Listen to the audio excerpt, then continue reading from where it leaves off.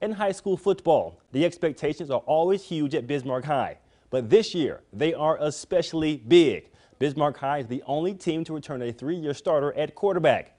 They also return Isaiah Olson, who moves into the running back position.